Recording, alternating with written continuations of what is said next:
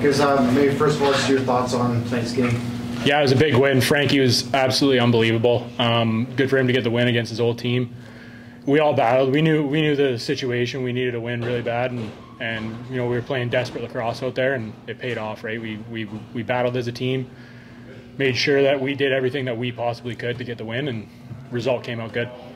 For a player, how big was it playing that two-man penalty in the second and kind of turning that momentum around? Yeah, massive. I mean, our penalty kill did a great job all night.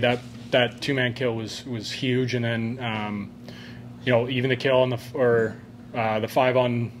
5 minute that we were battling through, and it kind of set the tone, being able to kill some of that off and keep moving the ball, keep the feet going forward. What's your thought on the fact that you guys are still alive in that playoff hunt? I'm ecstatic. I mean, we knew if we played our game, we'd have a great chance at pulling it out, and you could feel the bench, the momentum on the bench just kept rolling with us, and that was big for us, and we're ready to go next week. We're excited to make this push and try and get in the playoffs here. How does it feel with the fact that in some ways you control your own destiny in this next game? Yeah, I mean, it's big.